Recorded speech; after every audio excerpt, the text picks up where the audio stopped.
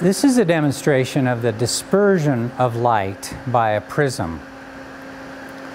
The index of refraction of light depends upon its wavelength. And because of that dependence, the angle of refraction of light through a prism depends upon its wavelength. What I have here is a projector, and I've got a slide in the projector that produces this just a vertical slit of light is all it is.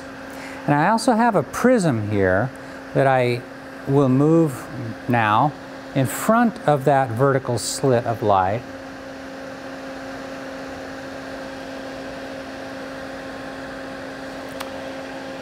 To produce this rainbow of colors.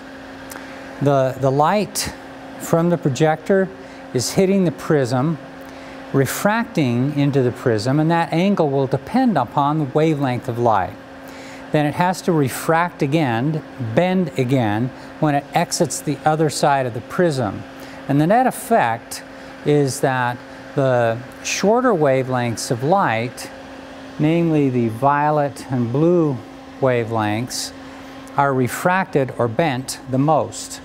And the longer wavelengths, those of red, are refracted the least, thereby spreading this, what used to be a white light, into its component colors.